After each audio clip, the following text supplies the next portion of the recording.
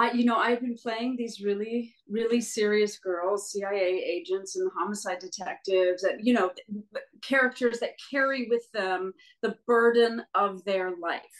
And I had been hoping to kind of find something lighter, to find something more just about regular people, maybe where I got to dance in the kitchen or have a laugh. And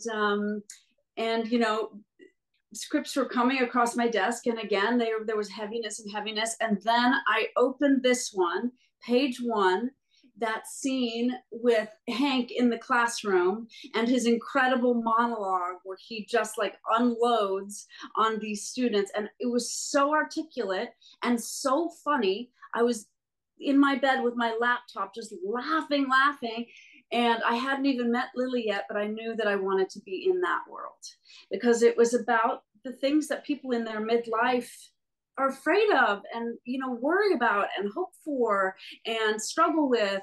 People with just regular skills, just it felt like a story that was relatable to most of us.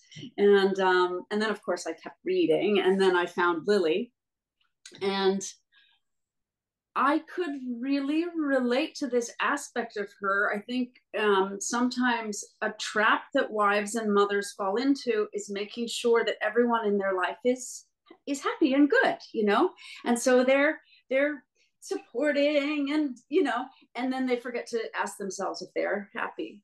And primarily, this show is about Hank's crisis, but it's also about Lily's crisis of looking at her life and asking herself how she ended up here and if this is still where she wants to be.